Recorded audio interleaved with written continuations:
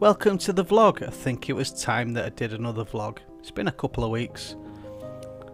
It's flown by really. I've been busy working. Well, work that I've not actually been paid for, to be honest. A bit of development, trying new things for the future. Trying to make a few different baits, new suppliers, things like that, you know. But a lot of people struggled during lockdown getting work. So I've used the time to do a bit of development, trying new hook baits for instance, trying to make my fishing a little bit more easier. It's nice to try new things, but sometimes it's just good to get out, enjoy a little bit of food with good company. I mean, I love cooking on the bank, but now I've got somebody doing it for me and it's a lot easier. Well, I don't get a chance now because Deborah that is, she really enjoys doing a bit of cooking on the bank, the alfresco dining. Well, enough of that. Let's try and catch a fish. We've got here late afternoon, getting ready for the evening, the prime time for fishing. Currently fishing catapult range, which is about what, 50 yards, 40-50 yards. Nice scattering, 25 yards on some crab, and I'm going to be fishing a Ronnie rig.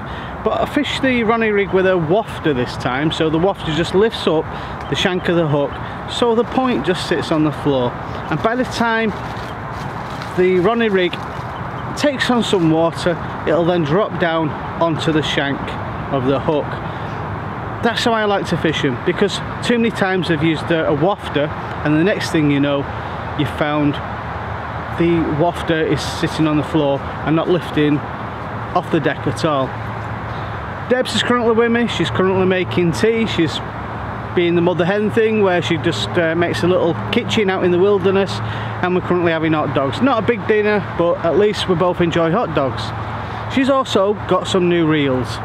She's gone for some NGT 9000s, the big pit ones, the massive ones, and she's not looked to break the bank on them, because she thought, you know what, in 12 months time what she's going to do is be changing them for something a little bit better. But she wanted something a little bit more substantial, because later on this year we're going to France and we're going to be going to about 160 yards on this lake we're going to be fishing, and she needs to make sure she's happy. Not only that, before she was also using a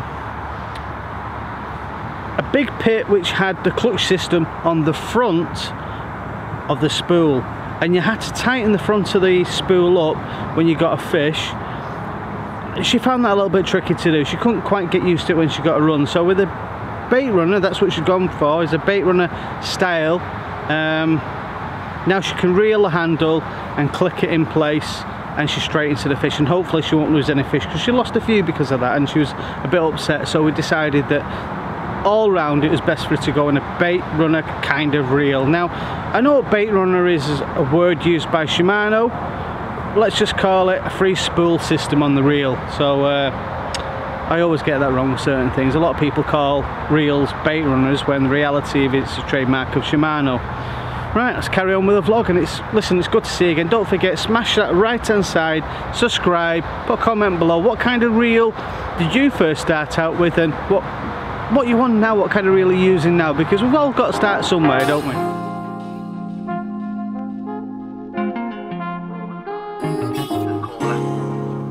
And he managed to back himself on. So, let's see what the night brings.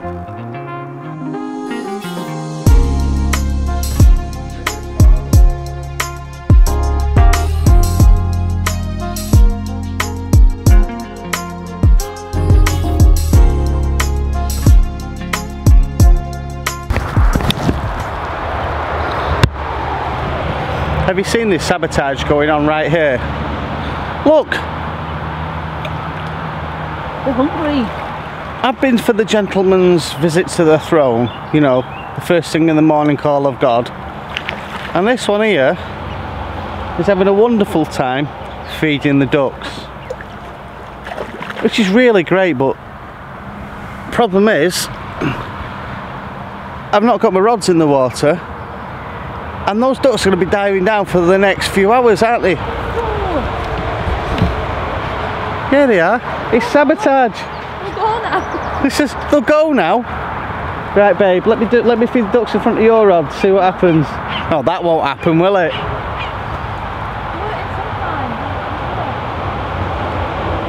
Sabotage, you just go for 2 minutes. The competition begins. Do you know what really does? Do you know what really does help you swim a lot?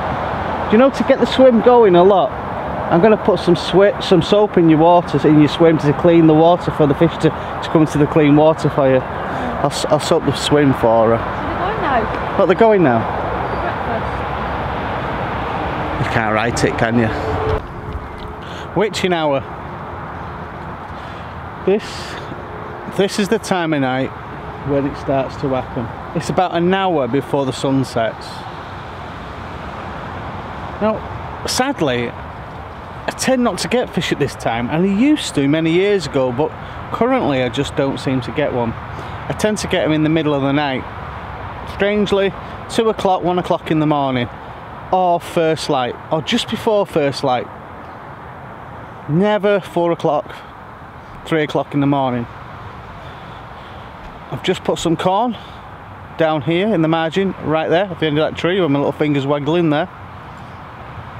And I'm still fishing over a bed of boilie right out there, about 40-50 yards. Now that's a prime little spot for me, that I've had plenty of fish from there. It's nice though, I'm enjoying getting out. I've had quite a tough week, to be fair. Yeah, it's been quite a tough week. Since we've come out of lockdown, work's been harder to find. I've been having to struggle to get the work in. And there's a lot of people who've got the same problem. And then you get some people where, due to the nature of the work, are absolutely mobbed, just coining it in. And I wish I was on that kind of work, but it's very difficult. Very difficult.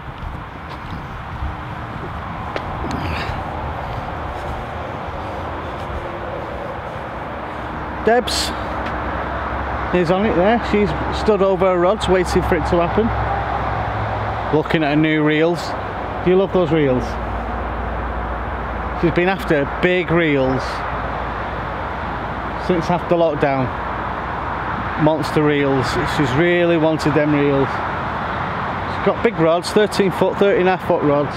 She's got black bank sticks now, and she's going to be changing her alarms very soon. She wants a carpy cradle. She's going to get one of them next. She loves it. Just got to catch a fish now.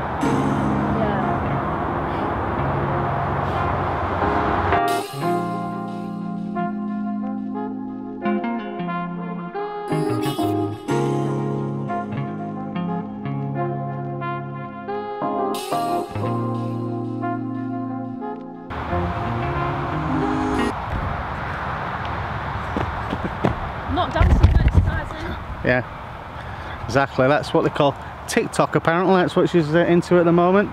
TikTok and fishing. Now there's a combination, isn't it? Fishing on TikTok, that's not happening, I'll tell you that much. Right,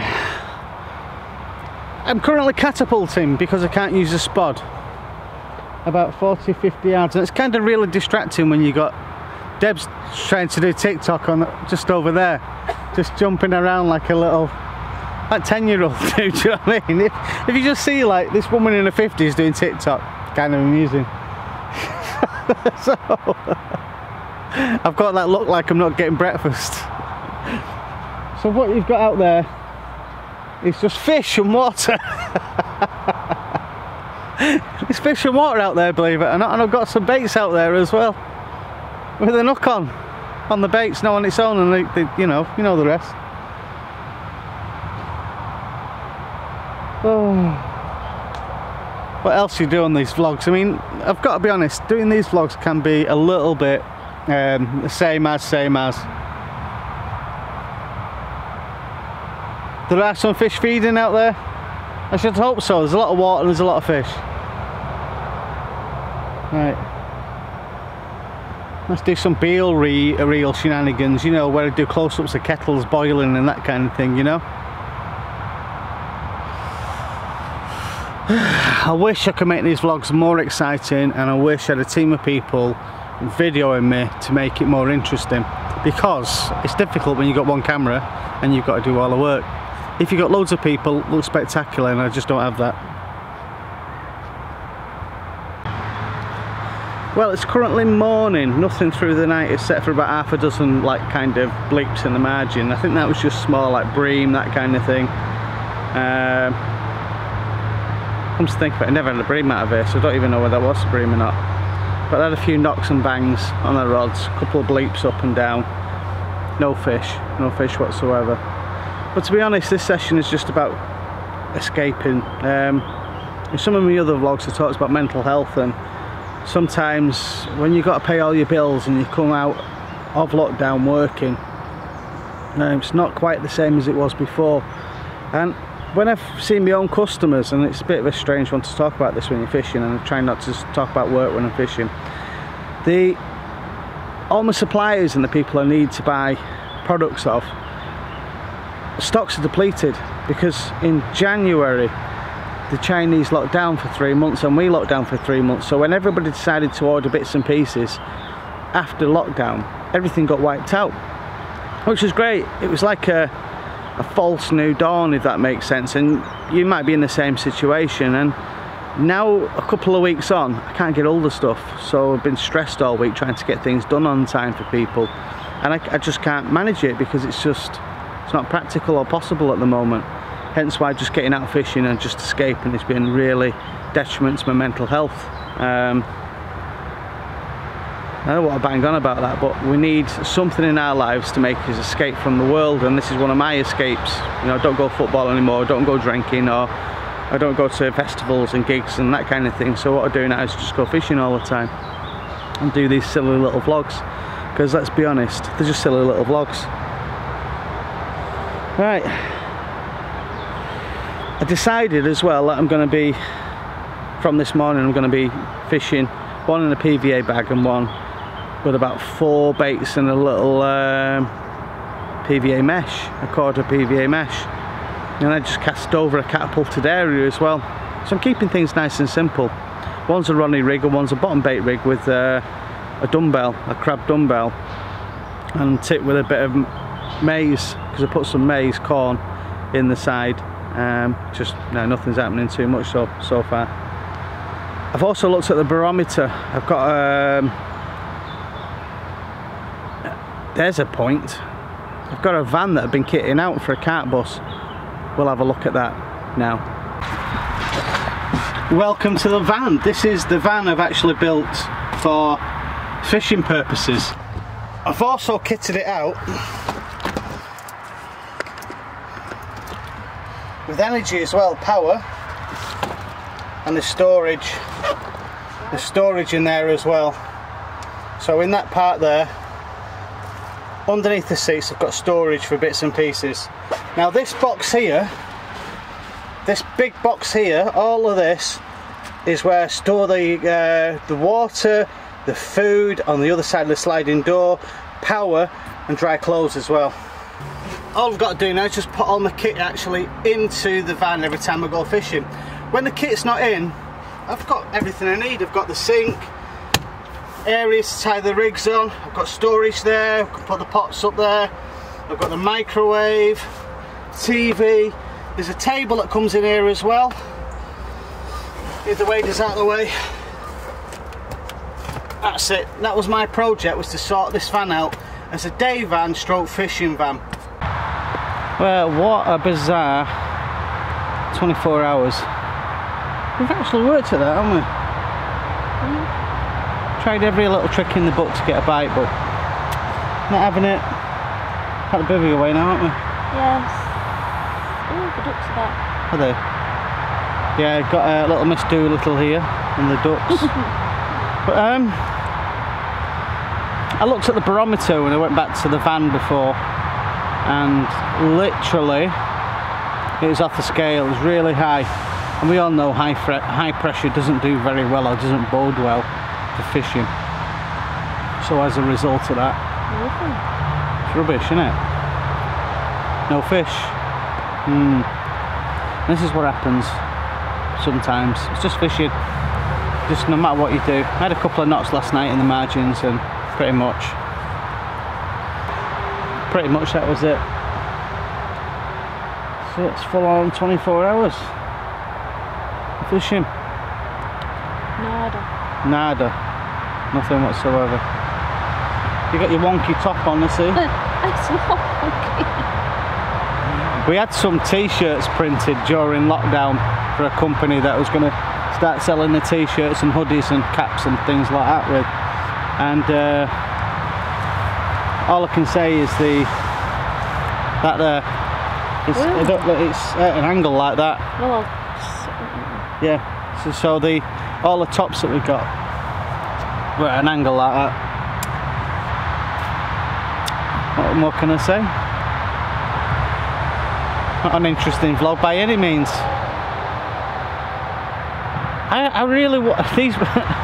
You can set out to do these kind of vlogs and you have a list of things you want to do, and sometimes all you want to do is just go fishing and just chill out and just relax, and I can't be bothered. I mean, I could have showed you how to tie a rig, how to tie that, you know, I could have done pasta of the day or whatever it is.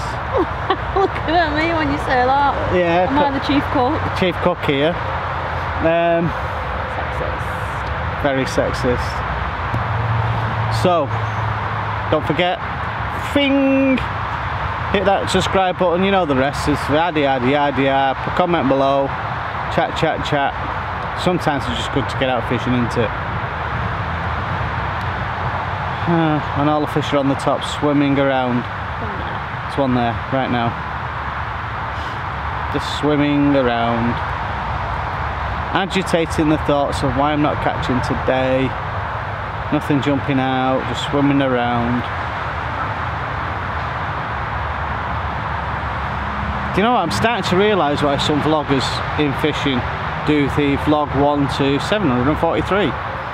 Because pretty much that's where you get stuck with. You can do the odd how-to kind of thing going on, but it is what it is. It's fishing.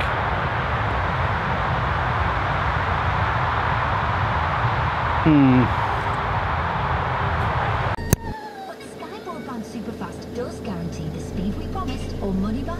So reliable, it's minion-proof. Sky.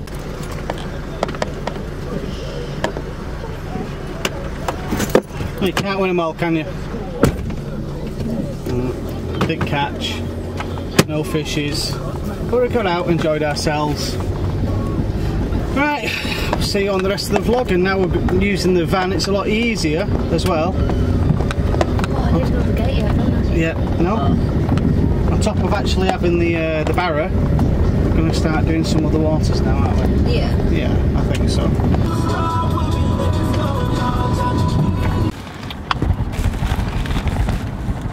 What, you didn't get a fork? Fork.